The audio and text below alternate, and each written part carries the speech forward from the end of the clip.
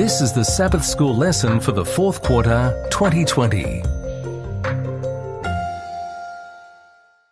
Lesson 9 for November 21 to 27, The Church and Education. Read by Dr. Percy Harrold. Sabbath Afternoon, November 21.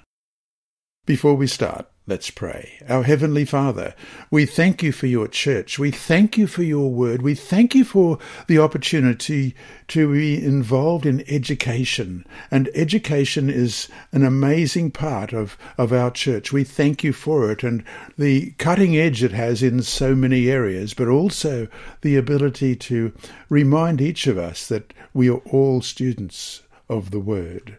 We pray that as we open your word this week, that your word will jump out at us, that we may see what you want for us individually in our lives. We pray in Jesus' dear name. Amen. Our memory text this week is 1 Thessalonians chapter 2, verses 6 to 8. Nor did we seek glory from men, either from you or from others, when we might have made demands as apostles of Christ. But we were gentle among you, just as a nursing mother cherishes her own children. So affectionately longing for you, we were well pleased to impart to you not only the gospel of God, but also our own lives, because you have become dear to us. Let's read that again. 1 Thessalonians chapter 2, verses 6 to 8. Nor did we seek glory from men, either from you or from others, when we might have made demands as apostles of Christ. But we were gentle among you, just as a nursing mother cherishes her own children. So, affectionately longing for you, we were well pleased to impart to you not only the gospel of God, but also our own lives, because you have become dear to us. Since the earliest times in which the faithful have gathered to worship God in synagogues, homes, and churches, the Bible reveals people who, through their study of the Scriptures and through their worship, long to know God and to understand His will for their lives. The Bible also repeatedly reveals that the church is a place where serious and relevant discussions should take place, and where people can grow in their knowledge of God and His will for their lives. Sometimes we are afraid of asking questions. However, in the Bible, we often find that questions are used to bring people to a clearer understanding of God. In a similar manner, stories are used throughout the Bible to create opportunities for people to rethink their commitments. Jesus was particularly focused on this type of education with his disciples and followers. If the church is to be a place of education, it must provide the space for genuine dialogue to occur. Just as we were repeatedly told as students in school, there is no dumb question, we must provide within the church a safe environment for each person to grow in grace and in understanding of God and His plan for their lives.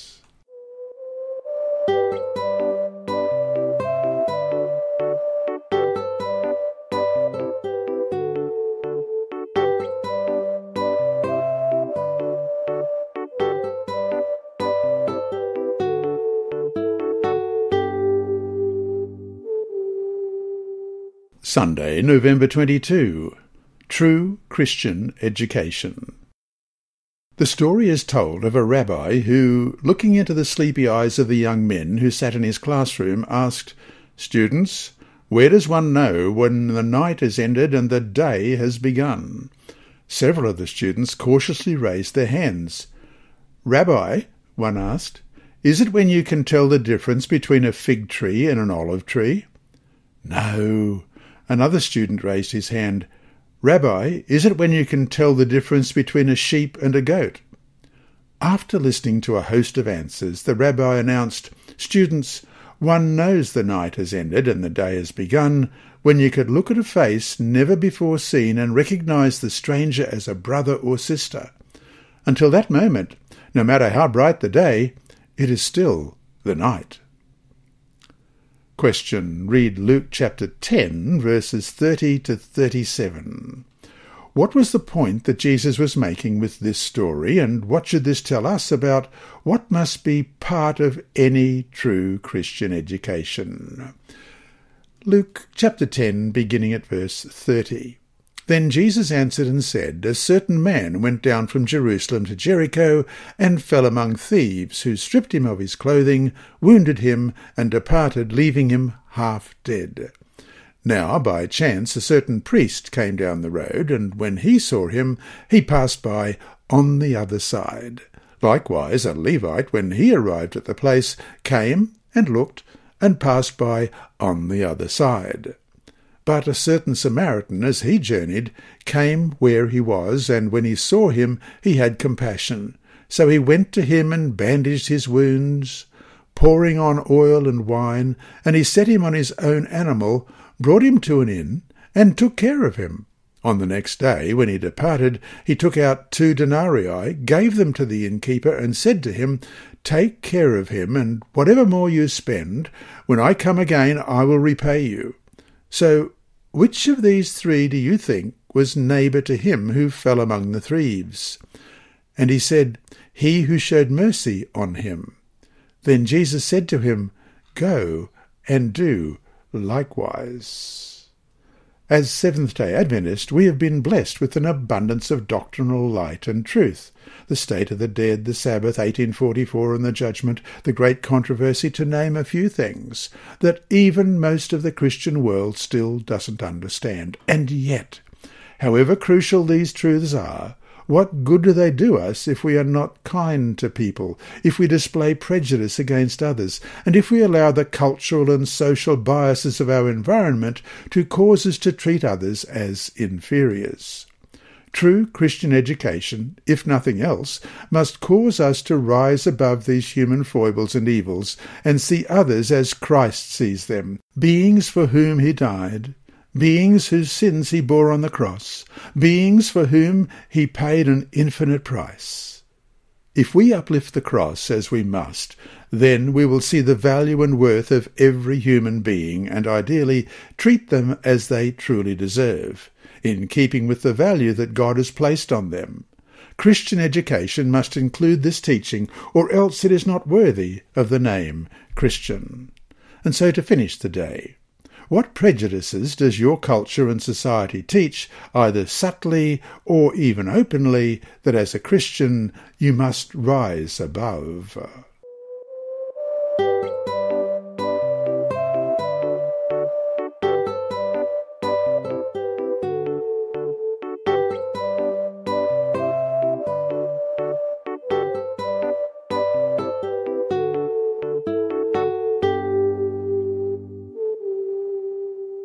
Monday, November 23. Call to live as light. Everywhere we look, it seems as though our planet is turning in upon itself, exchanging light for darkness. Yet we also encounter darkness much closer to home as we consider our own experience in this difficult and challenging world. For we, too, understand the horrors that this life brings us as we struggle with illness, as we deal with the loss of loved ones, as we watch families succumb to separation and divorce, as we struggle to make sense of many of the evil things in our society and culture. Yet, amid this landscape of moral bankruptcy and spiritual darkness, in the midst of all this external and internal noise, we hear Jesus' words to each of us. You are the light of the world. A city built on a hill cannot be hidden. Neither do people light a lamp and put it under a bowl. Instead, they put it on its stand, and it gives light to everyone in the house. In the same way, let your light shine before others, that they may see your good deeds and glorify your Father in heaven. Matthew 5, verses 14 and 16. What do these verses teach us about how we are to live, and how, as Christians, what we do impacts how others see God? Sitting in the Sea of Galilee that day under the hot sun, how would Jesus' audience have understood his words? Those who heard his words knew all about light and darkness. Certainly they had much darkness to fear. They lived under Roman occupation in a militarized society that, despite their lack of telephones and computers and the World Wide Web, in many ways was as efficient as our own, and in some ways even more terrifying. The Romans were everywhere, reminding the masses on the hillside that those who insisted on making trouble quickly would find their way to the torturers and to a naked death on a Roman cross. And yet, here was Jesus calling them to live as light, to be merciful, to be pure in heart, to be makers of peace. Christian education must then include teaching our students to be lights in the world, to be able to make choices and decisions that will reveal the reality and goodness of God to others. So, to finish the day, what are the ways that we can indeed point others to the reality and goodness of God?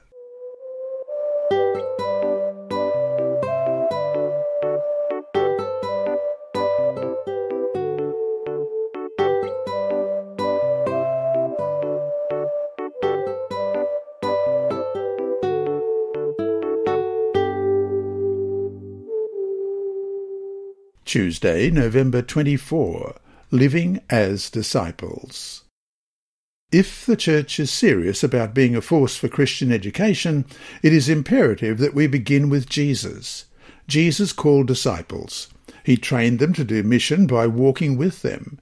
Jesus provided opportunity for them to be involved in the lives of people whom they were to care for and to love.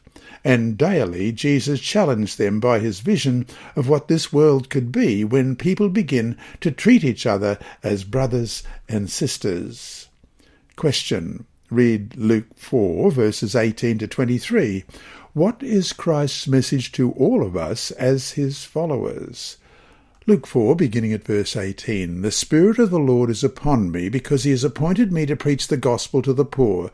He has sent me to heal the brokenhearted, to proclaim liberty to the captives, and recovery of sight to the blind, to set at liberty those who are oppressed, to proclaim the acceptable year of the Lord.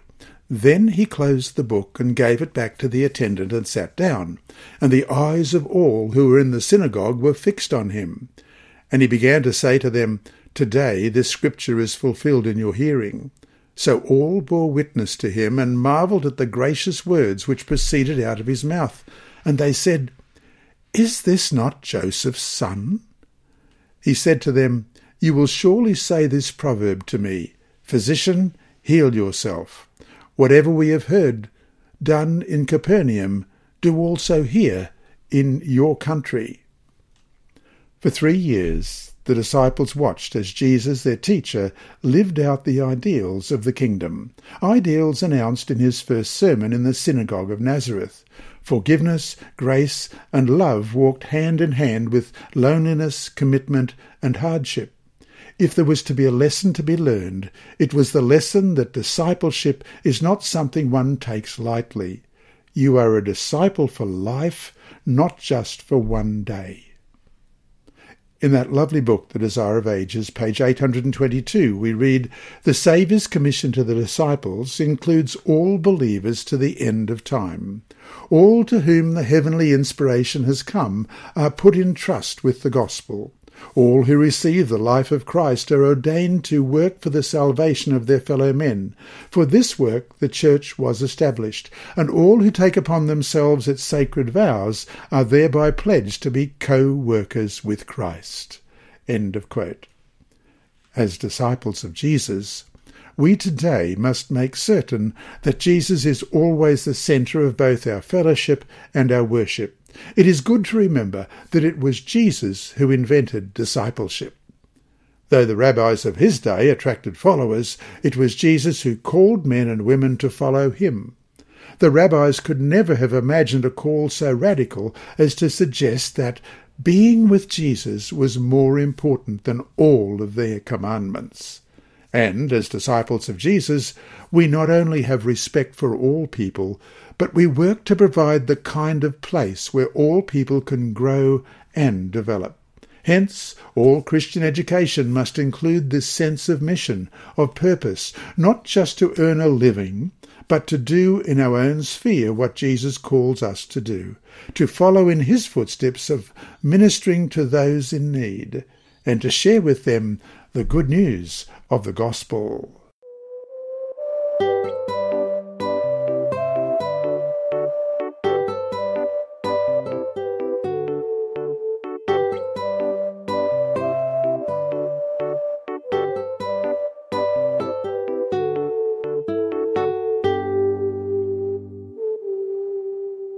Wednesday, November 25, Seeking Truth. Albert Einstein, often regarded as the father of modern physics, wrote, "The important thing is not to stop questioning. Curiosity has its own reason for existence. One cannot help but be in awe when he contemplates the mystery of eternity, of life, of the marvellous structure of reality. It is enough if one tries merely to comprehend a little of this mystery every day. Never lose a holy curiosity." End of quote. We do live in a world of mystery, don't we? Modern science has shown us an incredible complexity that exists at pretty much every level of existence. And if it's like that for mere physical things, how much more for spiritual things? Question: what do the following texts teach us about the search for truth? For answers, Jeremiah 29 and verse 13, "And you will seek me and find me when you search for me with all your heart." Matthew 7:7, "Ask and it will be given to you, seek and you will find, knock and it will be opened to you." And Acts 17 verses 26 and 27, "And he has made from one blood every nation of men to dwell on all the face of the earth, and has determined their pre-appointed times and the boundaries of their dwellings, so that they should seek the Lord, in the hope that they might grope for him and find him, though he is not far from each one of us." And Psalm 25 verse 5, "Lead me in your truth and teach me, for you are the God of my salvation. On you I will wait all day." John 16:13, "However, when he, the Spirit of truth, has come, he will guide you into all truth. For he will not speak on his own authority, but whatever he hears he will speak, and he will tell you things to come." And John 17 and verse 17, "Sanctify them by your truth. Your word is truth." The Bible is full of stories of curious people, very much like each of us, men and women who have questions, fears, hopes, and joys, people who, in their own way, are seeking truth, seeking answers to life's most difficult questions. Ecclesiastes 3:10 reads, "He has made everything beautiful in its time. Also, he has put eternity in their hearts, except that no one can find out the work that God does from beginning to end." What does Solomon mean here? Some translate the Hebrew word olam as eternity, and others as a sense of the past and the future. So then, according to this verse, God has placed in the human heart and mind a sense of the past and the future, eternity itself. That is, as human beings, we are able to think about what has been called the big questions about life and our existence in general. And of course, here is where Scripture plays the central role. Who are we? Why are we here? How should we live? What happens when we die? Why is there evil and suffering? These are the questions that seekers of truth have been asking since the beginning of recorded history. What a privilege and what a responsibility to be able to help point these seekers towards some answers now. What is Christian education, if not pointing people to these answers as found in the Word of God? So to finish today, why must the Scriptures play the major role in answering the big questions in life?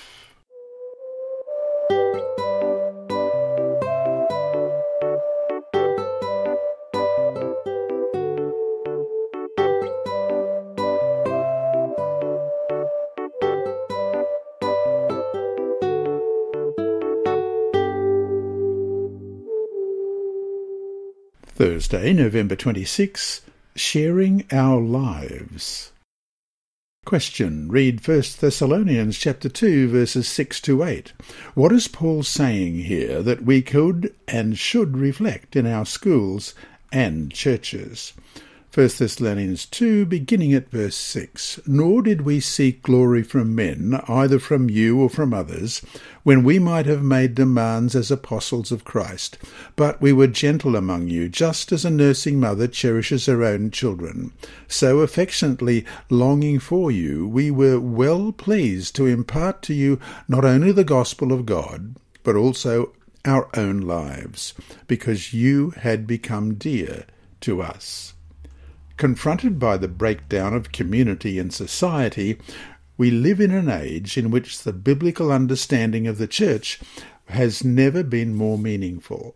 As Matthew 18:20 reminds us, "For where 2 or 3 are gathered together in my name, there am I in the midst of them." The New Testament vision of what church and community is took shape primarily in the homes of the believers. It was here that the community met in small groups, praying, singing, celebrating the Lord's Supper, learning and sharing Jesus' words with each other. These worshipping groups also became the first church schools, as this was the place in which new members were introduced to the Bible and to this new life that was found in Jesus. Paul's writings, such as Romans 12:2, "Do not conform to the pattern of this world, but be transformed by the renewing of your mind," suggests that the church took this work of education most seriously. These early believers soon discovered that it is in community that the gospel can best be lived out. In community, we have reason to sing louder, to pray more fervently, and to be more caring and compassionate. When we hear others speak of God's goodness, we sense how good he has been to us.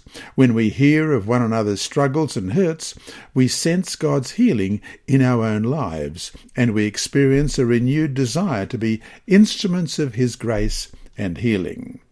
In today's passage, Paul is asserting that the gospel of God is everything: the power of the cross, the resurrection of the Lord, the promise of his soon return.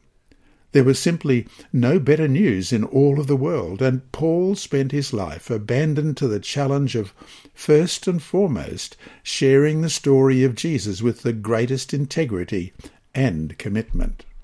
Yet here Paul suggests that the message of the gospel can best be understood, can best be experienced through the act of sharing life together. We must never forget that people are closely watching to see if our lives illustrate the message of grace that is found in the Bible. And so to finish today, think hard about how you live and ask yourself, what kind of witness am I to those around me?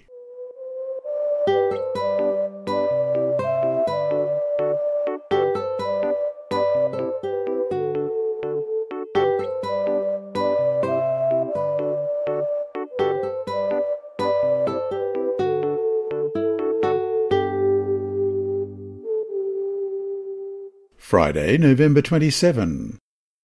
In The Desire of Ages, page 299, we read, "Christ disappointed the hope of worldly greatness. In the Sermon on the Mount, he sought to undo the work that had been wrought by false education and to give his hearers a right conception of his kingdom and of his own character. Yet he did not make a direct attack on the errors of the people. He saw the misery of the world on account of sin, yet he did not present before them a vivid delineation of their wretchedness.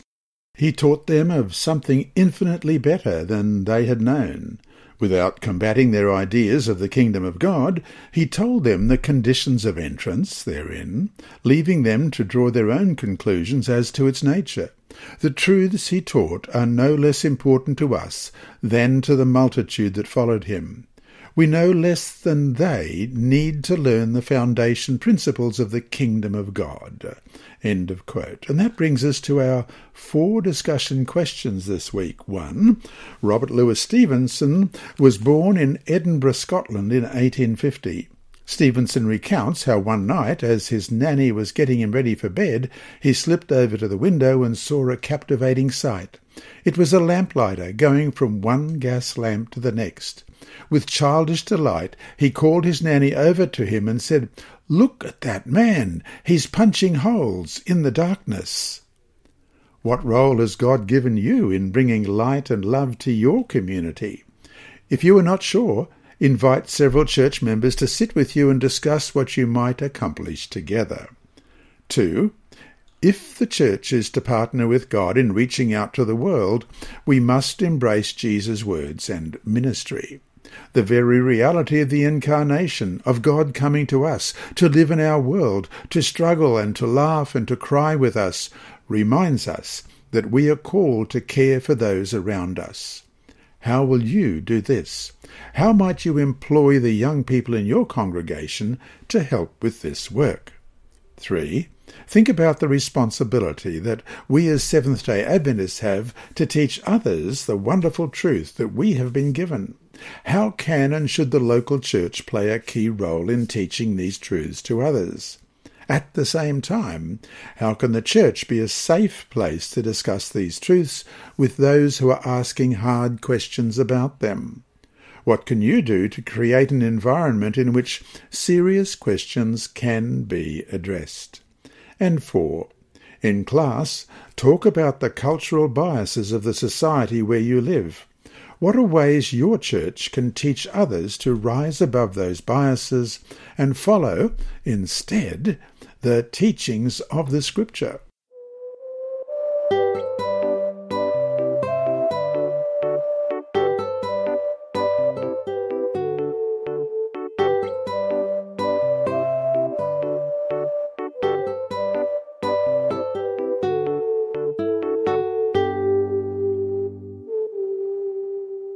Inside Story.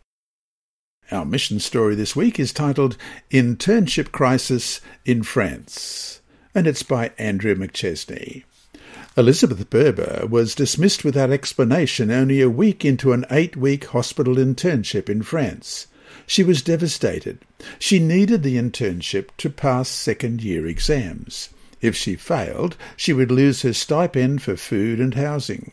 Her family lived far away in the West Indies. Elizabeth fell to the ground and wept. As she cried, she felt impressed to call a friend. 3 times she sensed that God was telling her to make the call. Finally, she called. "I lost my internship," she said. The friend was surprised. "Do you believe in God?" she asked. When Elizabeth confirmed that she did, the friend gave her the phone number of another hospital. "Call this number if you believe in God," she said. Elizabeth knew it would be difficult to obtain a second internship on such short notice. She wondered what to do. Then she remembered that she had an emergency phone number. Before leaving for France, she had received a number from a Seventh-day Adventist woman in the West Indies. "If you ever have trouble in France, call my sister Vivian," the woman said. Elizabeth had accepted the emergency number out of politeness, but now she was so distressed that she called Vivian and told her about the internship. "Only God can help you," Vivian said. "The only thing we can do is pray." She asked whether Elizabeth had a Bible. It was covered with dust, but she had one. "You're going to memorize Psalm 91, Vivian said. "Make that psalm yours. When you repeat it, remember it is about you." Elizabeth wept as she read Psalm 91. Her tears left wrinkles on the page. Then she called the hospital to inquire about a last-minute internship. "Call back in 3 days for our decision," a woman told her. She prayed and fasted for 3 days. She cried. She memorized Psalm 91. On the 3rd day, the woman offered Elizabeth an internship. "You're lucky," she said. "The boss didn't want you, but changed his mind at the last minute." Emotion overwhelmed Elizabeth. That night she could not sleep. She realized that God had given her the internship. At 4 a.m. she called Vivian. "Is something wrong?" Vivian asked. "Don't worry," Elizabeth said. "Please take me to the Adventist Church." Elizabeth went on to be baptized and to receive a master's degree in France.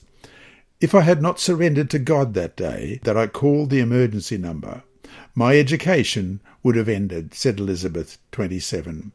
God can do anything. With Jesus, I have succeeded. And there's a lovely photo of Elizabeth there on the left. And so A final sentence here today. Thank you for your Sabbath School mission offerings that help people in France and around the world learn about Jesus. This lesson was read by Dr. Percy Harrold for Christian Services for the Blind and Hearing Impaired, Christian Record Services for the Blind, the Sabbath School Department, and Hope Channel. You can also listen on the official Sabbath School 4 app and the Apple iTunes app, Sabbath School with Percy Harrold. Remember, God is always faithful.